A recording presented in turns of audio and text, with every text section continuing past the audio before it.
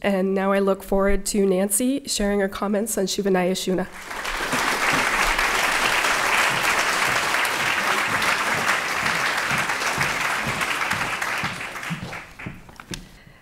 Good evening. Thank you to the Art Canada Institute for its support in publishing the Canadian Online Art Book Project program and for adding a living Inuit artist, Shuvinai Ashoona, to its prestigious roster of publications on significant Canadian artists. I am honored and delighted to be able to open a small window tonight on the incredible work of Shuvinai Ashoona. Shuvinai is one of the country's most talented and tenacious artists. She is also one of the most prolific, producing over 50 completed drawings and prints in 2015 alone. Before I discuss what makes Shuvinai's art Canadian, I'm going to give you a very brief overview of her life and career. Shuvinai was born in 1961 at the nursing station in Cape Dorset, which is now referred to as Kingite, the original name of the community. Shuvinai's grandmother was Pitsilak Ashoona, who is also one of Canada's most renowned first-generation Inuit artists, and the Art Canada Institute has also published a book on her work. Pitsilak was the grandmother to many artists in Cape Dorset and has left a significant artistic legacy.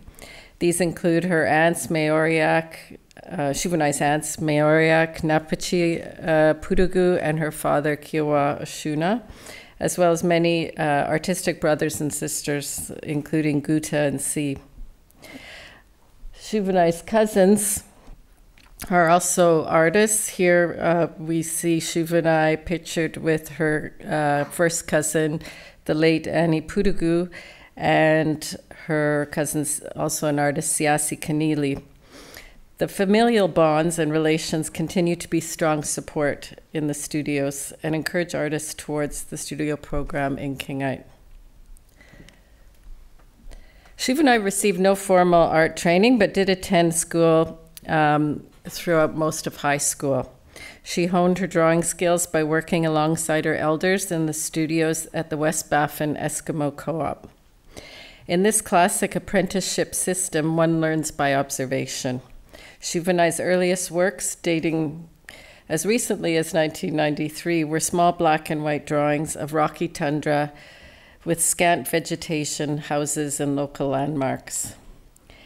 In the early 2000s, Shuvinai began to introduce color into her drawings, mostly through the use of colored pencil, which offered her more options. She began to apply bright, concentrated color in selected areas of each drawing, enhancing and punctuating her accomplished ink compositions. Many of Shuvinai's drawings reference traditional Inuit iconography, from daily life to shamans and mythic figures such as the sea goddess Sedna. But Shuvinai is best known for developing a highly personal iconography. She creates bold and often inexplicable images that are simultaneously disturbing and delightful, depicting hybrid creatures and dark, fanciful landscapes. Shuvinai's sources are her vivid imagination and her environment, infused with her fascination with horror films, comic books, and television. Shuvinai has altered expectations of what Inuit art should look like by producing art that responds to the complicated impact of a century of colonial influence in the Arctic. Like her late cousin Annie Pudugu, Shuvinai has repositioned expectations of Inuit art. She has broken with traditional forms of representation adopted by her previous generations and created works and also created works with contemporary artists in the South, and has benefited from the international reach of curators and dealers that support and promote her work. Shuvinai's work has been shown nationally and internationally. Her drawing is featured in the important Phaidon publication, Vitamin D2, New Perspectives in Drawing, where it sits comfortably among the highlights of the best of a new generation of international artists. Inuit art is constantly changing and adapting like the culture itself, and Shuvinai Ashoona's groundbreaking drawing is pivotal in this change. Now I'd like to turn to what makes Shuvinai Ashoona's art uniquely Canadian.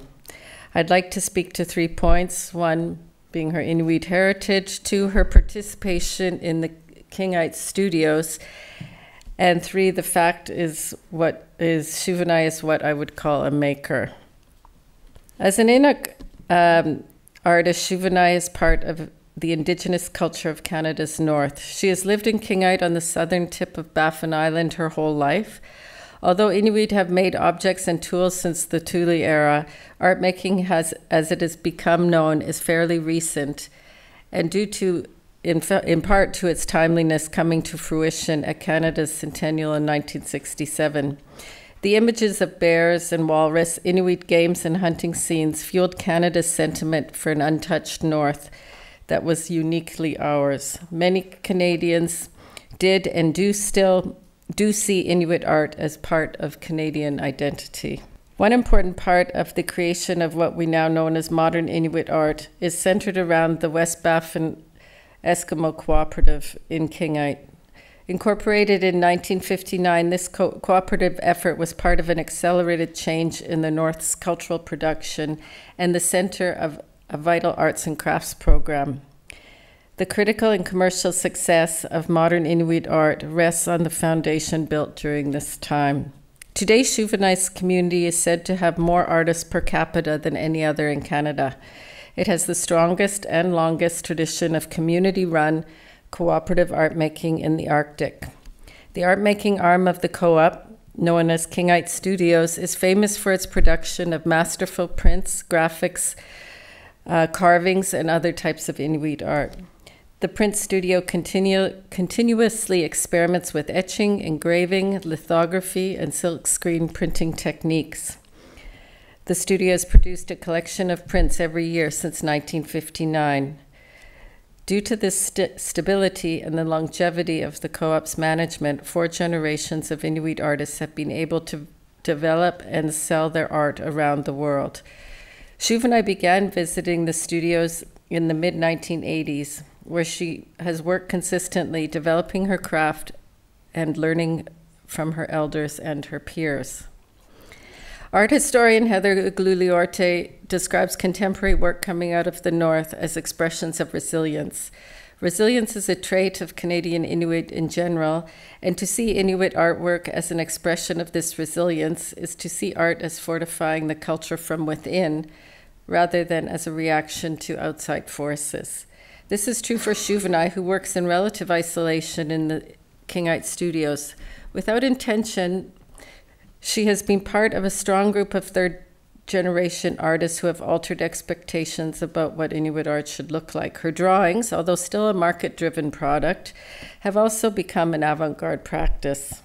Shuvinai's art, although deeply her own, can also be seen as a practice that responds to the complicated impact of a century of colonial influence in the Arctic. For example, in the piece Titanic, Naskopi, and Noah's Ark, Shuvinai references the Titanic, a ship whose disaster was made current for her in James Cameron's 1997 film of the same name, which is subsequently her favorite film. The Naskopi, a notorious supply ship that, until it sank in 1947, delivered goods to the remote hamlet of Kingite, and Noah's Ark from the Bible. These 3 ships are conflated in a single boat that chases a giant squid and Inuit fishermen. The past, present, and uncertain future of her home are included in this image's fantastical narrative. With works like Titanic, Naskopi, and Noah's Ark, Shuvinai has positioned Inuit art within the mainstream of contemporary art and Canada and internationally. Just quickly to my last point, as being a Canadian is also, I equate to being a maker. Shuvinai makes drawings and lots of them. One trait I have found in my years of curating Canadian artists, that with some exceptions, of course, many Canadian artists like to make things. This perhaps can be credited to spending inordinate amount of time during the long winters in studios and basements across the country using your hands. Examples of this can be seen in many artists that have represented Canada across the globe, including Geoffrey Farmer, Janet Cardiff, and George Miller, Marcel Zama, to name a very few, as well as many painters such as the ones we have seen tonight, not to mention the many Inuit carvers up in the north. The sheer hands-on industriousness and tactility of Shuvinai's practice reflects on this trend in Canadian art making. Shuvinai's rich drawings stand the rigorous aesthetic scrutiny of the mainstream art world as she continuously produces drawings that are ambitious, personal, sometimes difficult, and informed. Works such as Earth Transformation engage the viewer in a conversation that posits Inuit art as further reaching than idealized representation of the Canadian North and as an art form with global import. While being deeply rooted in a Canadian tradition, Shuvinai has broken with forms of representation adopted by previous generations of Inuit artists, enthusiastically creating works that, through her delightful imaginings, challenge stereotypes about life and art making in the North. Thank you very much.